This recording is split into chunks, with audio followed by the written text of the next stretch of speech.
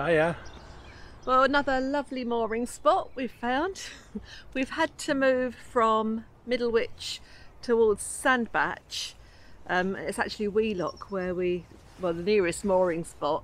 There's water ahead of us and services, but we've got medical appointments or foot clinic appointments. We've had an appointment at podiatrist in Sandbatch because we're both getting old and not walking properly. And I've actually got to go back again next week, so we've got to hang around here a little bit for follow-up appointments. Apparently I've got one leg longer than the other and one foot that turns in and all my bones spread out in the wrong direction. Who knew? Who knew indeed. Well, we're really enjoying it here. It's nice and quiet. Towpath's relatively clean. It's not so muddy as it has been. But today's the first day we've been allowed to have a cup of coffee with someone else. So we're waiting for someone to come along just so we can stand and have a cup of coffee, but nobody's around. You can now meet with one other person outside, apparently. And all the kids have gone back to school today, apparently. So yeah, lockdown slowly easing off. It's been a tough old time. Everybody seems to be at the end of their patience with it all now. I think it's all having an effect. We actually had a visit from your daughter at the weekend, didn't we? Yeah, sad circumstances. It's my dad died a few weeks ago, so we had a service for him in the Midlands in Birmingham last Friday. So my daughter came here, formed a bubble with us, and took us down there for the service, and then she stayed for another day or two afterwards, didn't she? Yeah. That was really kind of her. So it's poor old dad has been in a dementia home for God knows how long, 7 years, and he died of COVID, which is a sad thing. But it's just sad that the only time we get to see my family is at a funeral, you know. So you couldn't, you can't get close, and you couldn't spend any time together. It was just, a couple of hellos and goodbyes in the car park, and that was it. But anyway. So that's another chapter of our lives closed. However, Claire did bring some lovely presents that have been posted to her for us, including our Christmas presents, which we've not had. As well, yeah. So there was a little bit of what's the word? A silver lining joy. To it. A little bit of joy. Don't push it. This rotten life. Everything is good. We're getting closer and closer to the boat being ready, and it still isn't. We've it's been 3 weeks now since we've been to see the boat, so hopefully when we go tomorrow, which is Tuesday, that there's going to be a lot of changes, work done, a lot of changes. So it's and at the end of the day, it's been what, 8 months since we first mooted the idea that we're buying a boat with them. So we're not getting impatient, but we're just itching to get on board now. It's like the closer you get to something, the more you want it and the more you need it, and it's just there, just out of reach. But we can actually walk back. It's a long walk tomorrow to the boatyard, but we're not taking the boat back there. We can walk, so that's what we're going to do, and go and see it. And there's a chip shop nearby, and we can sit outside and eat chips on the bench now, can't we? Can't we? Yeah. Is the last time we were in Middlewich, we did have a bag of chips, and we sat on a lock gate and ate them. But breaking the rules more than likely. But we were on our own. Nobody else was within half a mile of us. So anyway, that's what we've been up to. We haven't been doing much at all. And other no than cruising, really. No so there's cruising. been nothing much like all the vloggers. It's very, very difficult. There's not much to show you, but that's where we are. We're still being busy. I've got some more weaving that I've got to finish off today and put up on the website. It's not photographed yet, it's here waiting Latest to go. scarves. So they're going to go up in the, hopefully by the time this video is up, they will be available to buy, with some other things that are still there. So we're keeping busy and we're keeping happy and we're keeping well, and we hope you all are too. Thanks for all your comments. It's been fab reading them and seeing what you've all got to say from wherever you are around the world. So we've just got a little bit of footage from our cruise from Middlewich down to here. It was a bit dramatic, some of it, wasn't it? And a bit of your weaving as well, isn't there? Something. Yeah, it's a little bit of weaving on here if anybody's interested. If you're not, just skip through that little bit. No, don't skip through. Watch every moment.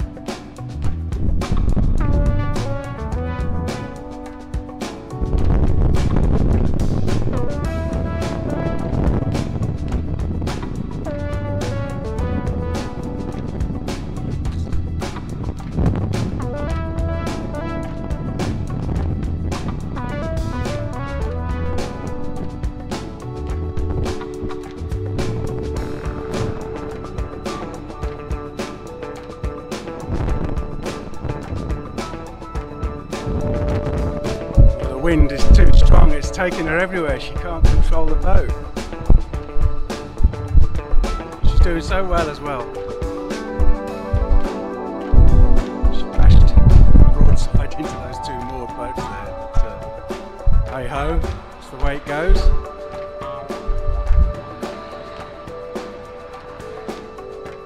She's getting the hang of it now. I think the wind's just dropped a little bit, enough for her to go back a bit.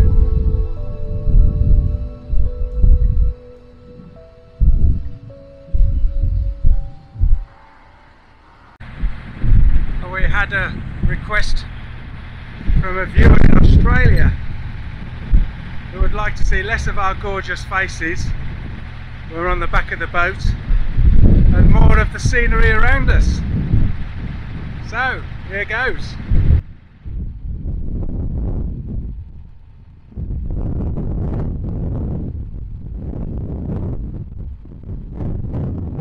Nice.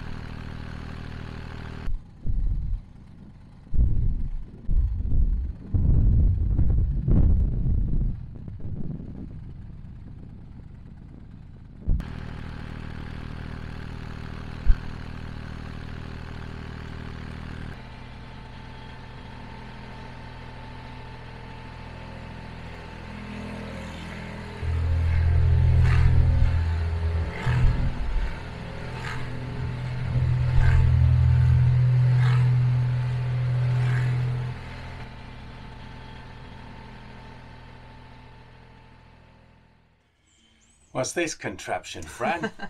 This contraption is the warping frame that I unwrapped in I think the last video, and this is enabling me to make my own warp for the loom, giving me complete freedom of colour and size and texture. What's a warp? So the warp is the longitudinal thread on the weaving. This one is going to be 5 meters long, so I've worked out how many times across here I need to go for 5 meters. I've also worked out how many threads I need to go for the width I need. This one is about 120 centimeters, and I have to have 5 threads per centimeter on the loom at the moment. So I'm got to weave 140 threads backwards and forwards, and the idea is that you can keep each thread separate, and you do this by making a cross up here, so each thread lies one on top of the other, and this gets tied up top, and there's another cross at the bottom, and in theory everything in the middle then stays in order, so when I come to put it on the loom I can get these colours in order. So we're getting quite good at it. This is the winding on bit, and then I shall show you the tying up of it in a moment. Then we have the tricky bit of getting it onto the loom, but I'm aiming to do this all today, so hopefully I can show you the whole process. So as you can see, I've finished making the warp now. We've got 150 separate threads on here, which we've worked out is 750 meters. I've tied it to death. Every little joint, every cross is tied so it can't go anywhere, and it's just a case now of taking it off of the frame. So we're just going to pull it off.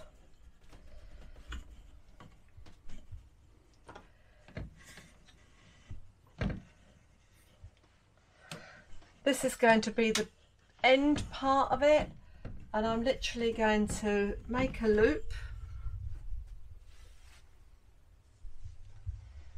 and chain it through.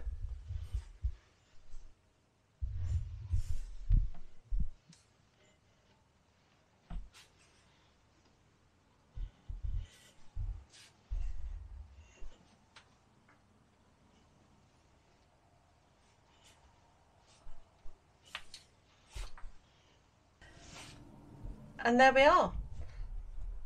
So that's ready to hang up and store, ready for when I put it onto the loom. Quite pleased. It's a bit grayer than I thought it was. It's quite thick fibres because this is destined to be a table runner, but it always turns out differently once it's on the loom and being woven. We'll see what happens. I'm going to untie all of these strings.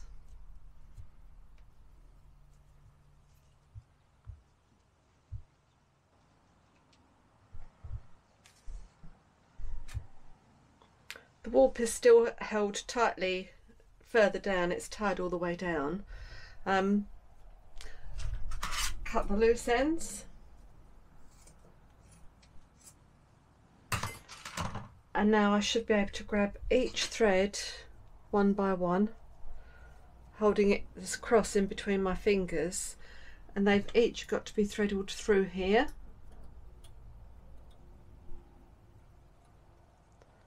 One by one.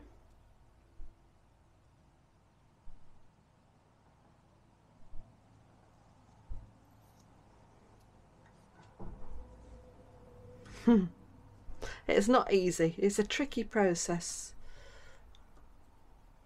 And once I've done all of these 150 threads like that, I turn this part of the machine back round. Then I've got to thread each thread through one of these heddles.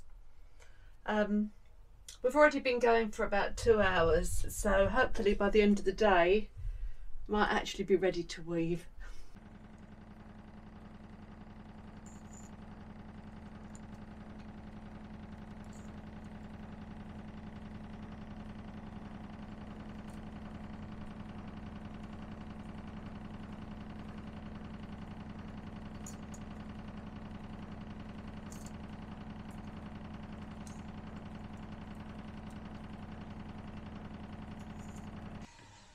So this is the finished warp, completely wound onto the loom.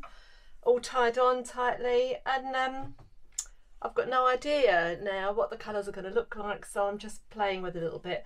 And I think I said before, this is maybe very tough fibre. It's going to be a table runner, maybe some table placemats. So I'm just playing now, the best bit.